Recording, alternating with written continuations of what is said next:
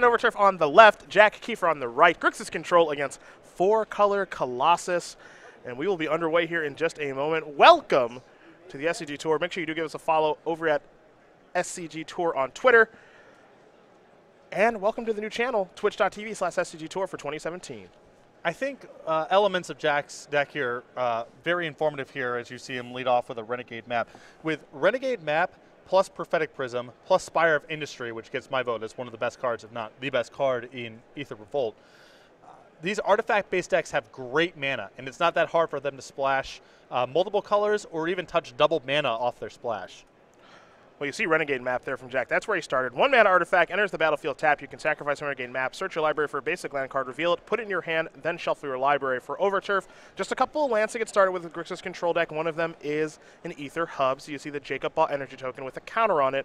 Another Prophetic Prism here for Jack. There's 2 of those now, so he's cantripping away, and you can already see how good the mana is for him. And I think this matchup is going to be challenging for Overturf because trying to manage Metal War Colossus over and over again is very challenging for his deck. Sanctum of Ugin is one of the lands that Jack Kiefer does have. 2 swamps down there as well. Looks like a second Sanctum now. 2, and now here is a Hedron Archive. So mana's not going to be a problem.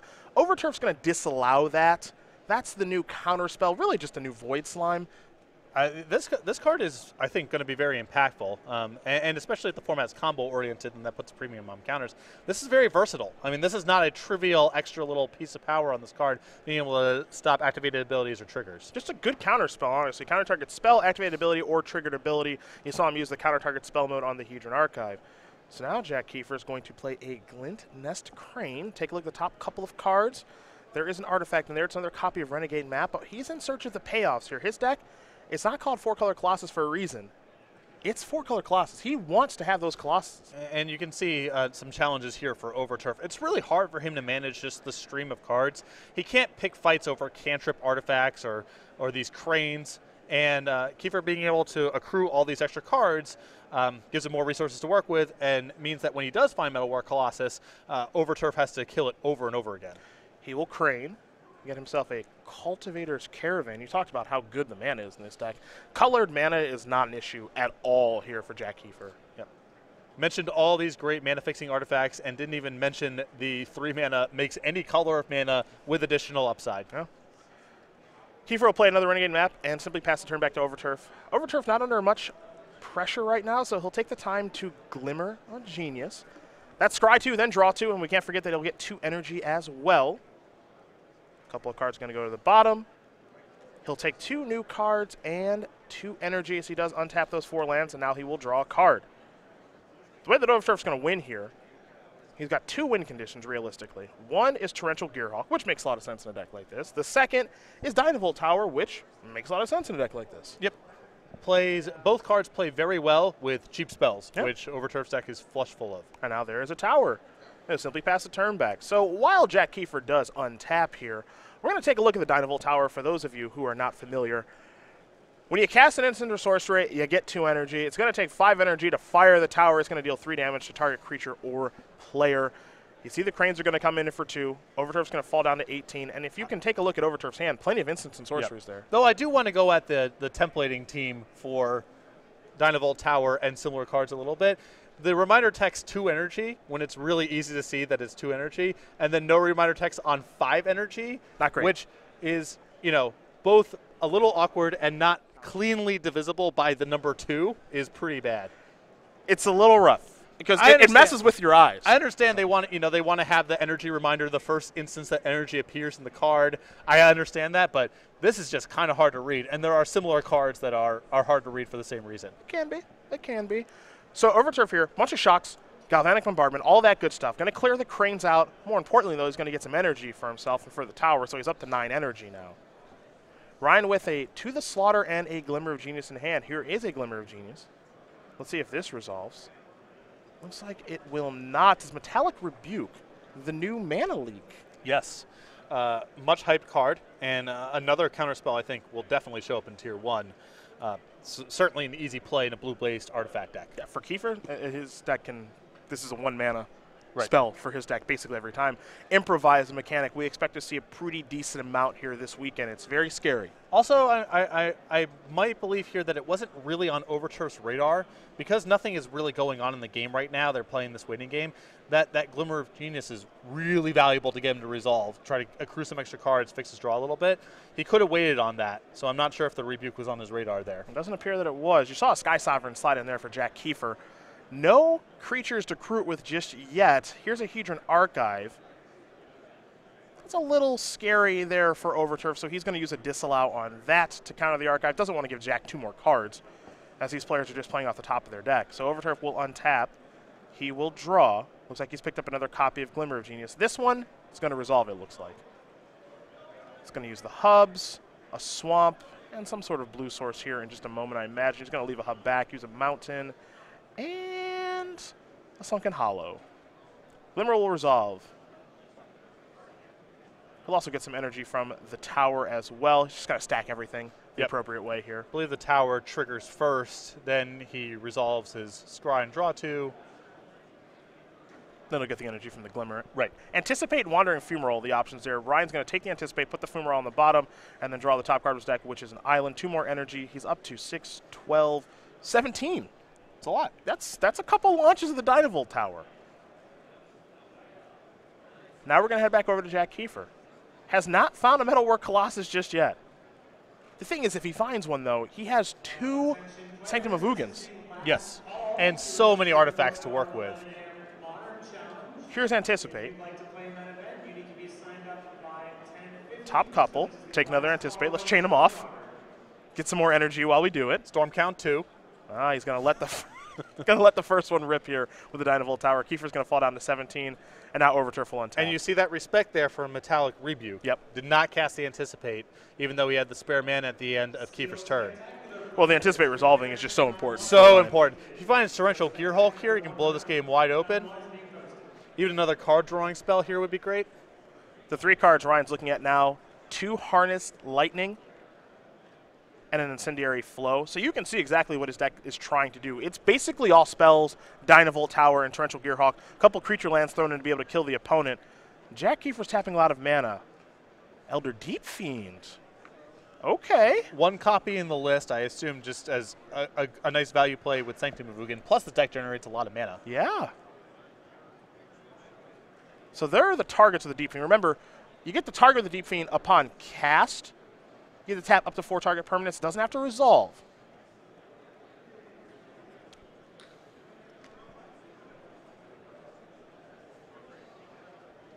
And now Kiefer is going to trigger a Sanctum of Ugin. I think we know what he's going to go find. Yep, and this is where trying to manage this game with counter spells and removal spells becomes very complicated for Overturf. So Sanctum of Ugin got sacrificed. He gets to search for a spell, color spell with converted mana cost 7 or greater. Good choice. Good choice to Metalwork Colossus. It costs X less to cast, where X is the total converted mana cost of non-creature artifacts you control. We know Jack's got quite a few of those, so this is going to be on the cheap, and you can sacrifice 2 artifacts, return Metalwork Colossus from your graveyard to your hand, and this is what you mentioned. He's got to try to kill this over and over and over again. And these right now, if I'm counting correctly, are just at 0 mana. Yeah. So it's very, very tough to manage this. You got Sky Sovereign, Cultivator's Caravan, a couple Predicate Prisms, the up. Renegade maps. Yeah, it's just, this is a freebie. Not only that, but I mean, Kiefer theoretically can just untap, play his Colossus, and crew up his vehicles and hit this turn. Yep. I mean, we're looking at a 2-turn clock here. Here's a To the Slaughter. We'll take a look at that one as well for those of you who are not familiar. It's an oldie but a goodie. This is the kind of card to me, To the Slaughter, where we've seen like 1 or 2 in Delirium decklist in the previous format, but this is a powerful card. Yep. And if Kiefer wants to here, I believe he can use the Elder Deep Fiend just to crew one of the vehicles and sacrifice that instead and keep the Elder Deep Fiend. Yeah, it looks like he's going to crew the Caravan. And he still has enough mana left over here in terms of artifacts on the battlefield, where his Metalwork Colossuses are still on the super cheap. And the Caravan crew the Sky Sovereign, and now the Sky Sovereign will be sacrificed to the Slaughter. That's really nice sequencing there from Kiefer, protecting himself from potentially a second copy of To the Slaughter. So now he's got the Cultivator's Caravan alive, woken up. in case he needs to sacrifice that now. Exactly, because he wants to keep the Elder Deep Fiend. Harness Lightning is going to take care of the Caravan, I believe, as these players work themselves through the stack here. And it's essentially even on energy because he gets 3 from the Harness and then 2 from the Dynavolt Tower. So Kiefer loses his entire board for now. He's picked up another copy of Sanctum of Ugin.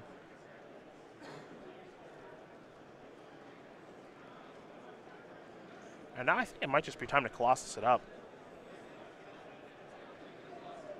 So here's Metalwork Colossus. Yep.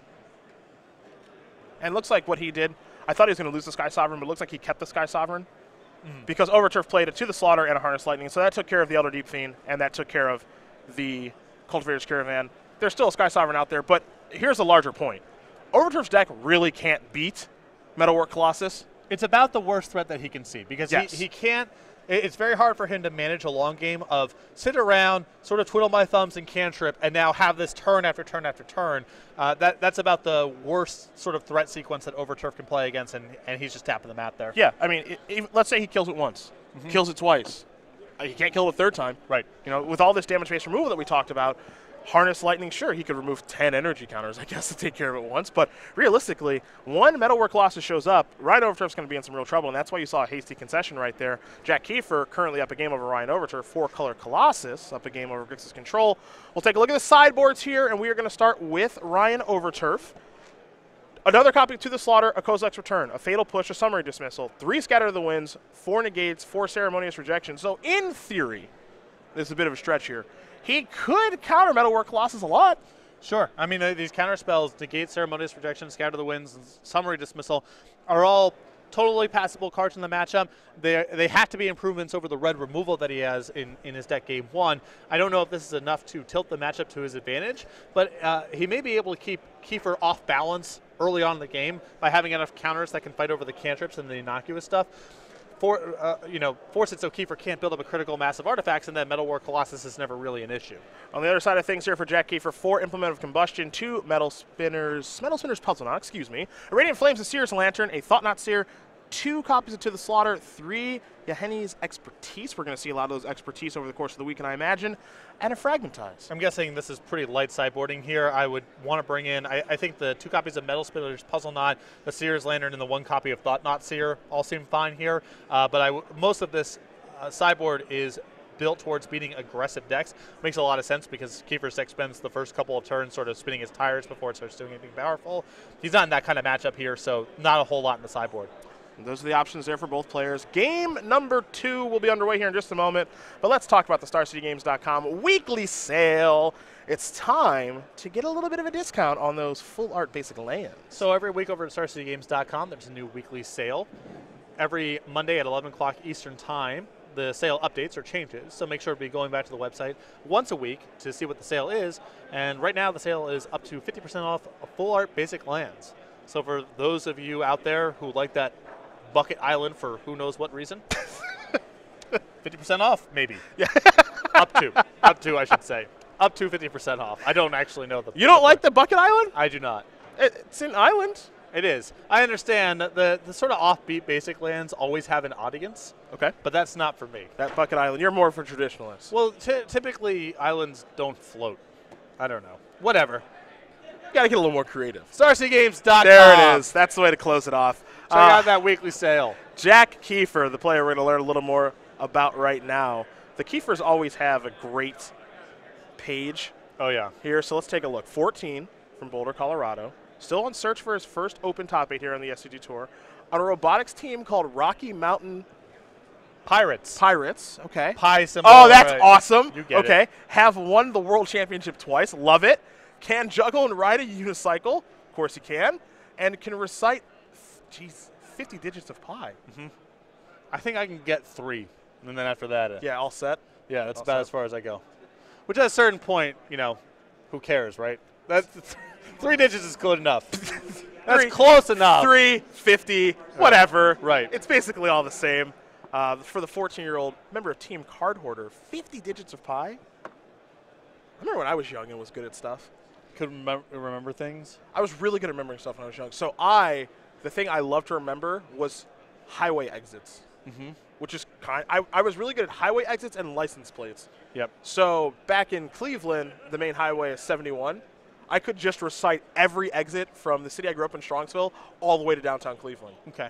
The number, all of the text, all of it. There was a point in my life where every player who was in the NBA, I could tell you what college they went to, or if they were straight from high school, what high school they went to before Nice. going to the Now, all gone. See ya. Can't remember anything. It's fine. Back in the, it was So- fun. It was so- fun to memorize stuff when you were Yeah. young. So Jack, enjoy it while you can. 50 digits of pi. I like the team name. It took me a minute, but Pirates, I'm totally That's on a good- board. I'm great totally team, on board. yeah. That's great branding. Yep. They would have a sweet logo, for sure. Should probably talk to the Pittsburgh Pirates, get some things changed. Yep. When I first read it, I read it as like Pirates and was because it's sort of mathy. It could be that. But No, then, I get it, yeah. Oh, Pirates. Pirates, yeah. Got it took me a minute. I thought it was a typo. Yep. I was ready to yell at someone, but everything is fine. Ryan Overturf is going to start off with a couple copies of Wandering Fumarole for Jack. He's got the Spire, he's got an Inventor's Fair, he's got a Metal Spinner's Puzzle Knot, and a Renegade map. This is kind of how these artifact decks are going to start things off, I think. Yes. And I like the Metal Spinners Puzzle Knots in the sideboard here. Probably a little to do nothing for game ones. Not really powerful or synergistic enough, but post-board against these blue decks that have a lot of counter spells, ways to interact with artifacts, makes a lot of sense. An Ether Hub here for Ryan Overturf. We're going to head back over to Jack Kiefer. Looks like he picked up his first copy of Metalwork Colossus this turn. There's a Spire Bluff Canal, and now there's a Sears Lantern. So if we're going to play a little bit of a longer game, pretty good spot here for Jack Kiefer. Overturf will take a look at the Lantern. We'll do the same here in just a moment. It's good in long, drawn-out games. This is where he wants to be. You get to do a little bit of scrying. It's a little bit of acceleration. It brings down the cost of Metalwork Colossus. You can't play a ton of them, but the first one's good. Those of you, like me, who are veterans of the Battle for Zendikar Seal Leagues, know how good this card is on a long game. Yep. Only one in the board. Here's a Dynavolt Tower. Now, it's interesting. They're both 3-mana artifacts, but I think the Sears Lantern might be more powerful than the Tower here. Yes, and especially because Dynavolt Tower doesn't really interact with what Kiefer's doing very much. It can be a win condition if the game drags out long enough, but it doesn't interact with the table all that well. And now with Inventor's Fair, Kiefer's going to be able to gain a little bit of life, and that should keep him comfortably out of Dynavolt Tower range. There's a Cultivator's Caravan. We'll see if this will resolve. Overturf does have a copy of Ceremonious Rejection in his hand. And it looks like the Caravan is in. And now it's another Puzzle Knot. Probably not going to counter that either, right?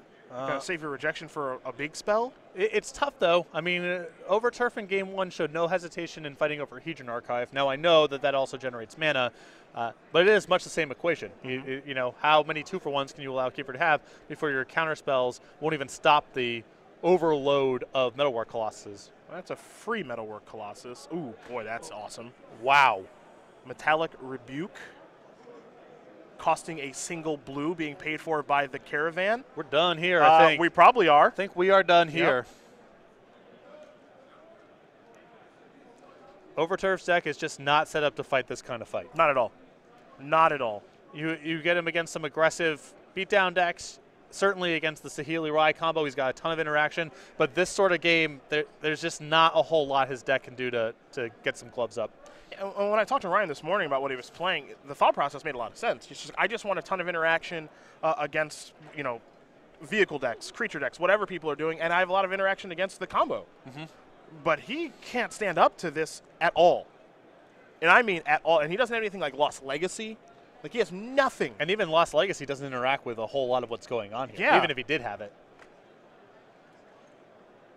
Are we going to go inventing? Sure. Let's take a look at the Inventor's Fair. This one sees more play in Vintage than Standard. So sacrifice Inventor's Fair, search your library for an artifact card, reveal it, put it in your hand. I think he's going to... first prize is a second copy of Metalwork Colossus. Yes, it is. It's a good choice. Inventor's Fair is basically playing the role of Demonic Tutor here. I mean, also a little bit of life gain. Like, it's very easy to turn on, I think. Yep. Another Colossus, sacrifice Sanctum of Ugin. This is a beatdown. Yeah.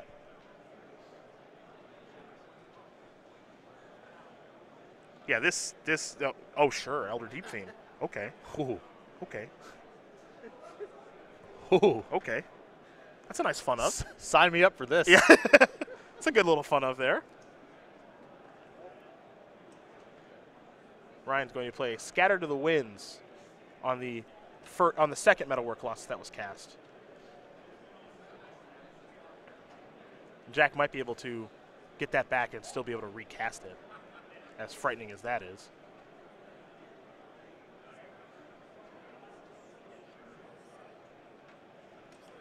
All right, just going to pass the turn back for right now. Yeah, I don't think he can sacrifice an artifact and put the Colossus on the battlefield just this moment. One could argue he doesn't even need to. Also, who cares, Yeah. right? That's the other part of this. Yeah. He's so far ahead, doesn't really even need to do that. Overturf's hand right now is a couple of lands and a Glimmer of Genius, and I'm not sure. Again, it's the situation, okay, sure, he kills the 10-10. Yep.